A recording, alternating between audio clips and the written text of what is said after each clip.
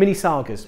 Mini sagas are a fantastic way to get the idea of a story in your classes and are fantastic to summarise information for revision purposes. Mini sagas are 50-word stories, they have to be exactly 50 words, and they have a beginning, middle and an end like a constructed story. However, they must be cryptic, where students have to work out what the meaning is of the story and who is in the story and what kind of events it might refer to.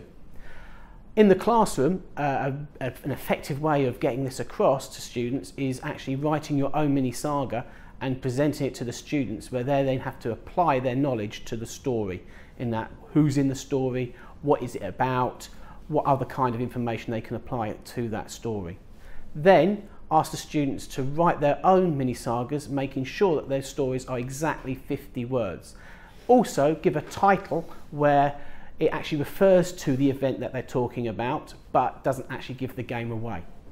Put all these stories in a box and then hand them out to students so they get somebody else's, and then they have to then apply their knowledge of the topic to the story, then working out what the story means, who's it about and what is it referring to.